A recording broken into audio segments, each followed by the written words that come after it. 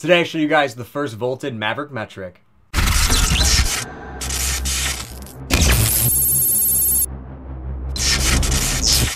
What's going on, Throne Army? Have a video for you guys today on a single customer's head. I know a lot of you guys have been asking for custom string videos, and I would love to be able to make them for you and get them off to you guys, but we just have so much going on here that I do not have the time to shoot those and edit them. They do take a while, doing like, 16 heads or 15 heads.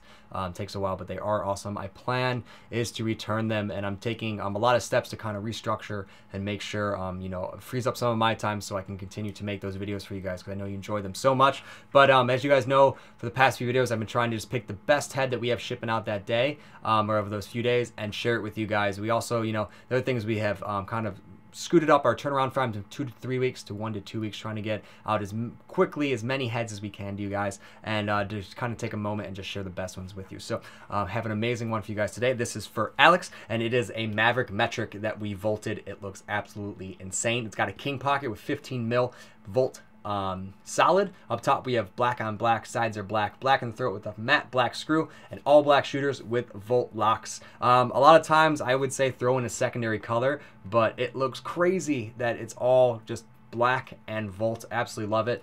We also threw on one of our throne ball shield one of our throne shield ball stops because we dyed it up for him.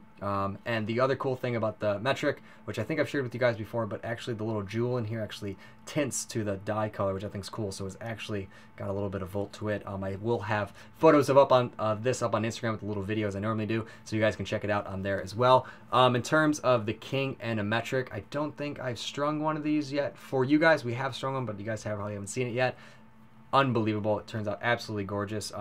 The Metrik's got some really unique things to it. I was talking with the guys at Maverik and also Bauer about kind of the return rate. The offset is very slight and then becomes not very aggressive. It doesn't really return back as much as other heads do. And that gives that, you can really have a high pocket that really has a nice release to it. The shape of the pocket really isn't so drastic from the offset of the head like it is sometimes like on a clutch and a few other heads, but it just looks amazing. In terms of the channel, nice and blocky up front as always, and that nice mid-high to it. We did have to shorten it up a little bit because it's a longer head. So shorten it up a little bit just to make it fit the proportion of the head on the bottom to give you that nice double top string look to it.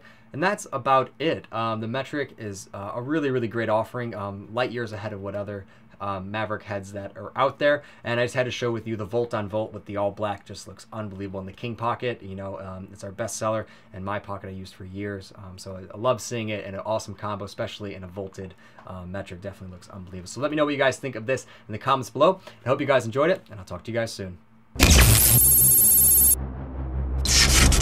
White sides we have gray with Carolina in the throat, gray sidewall thick nylons, and white shooters. Evo takes everything.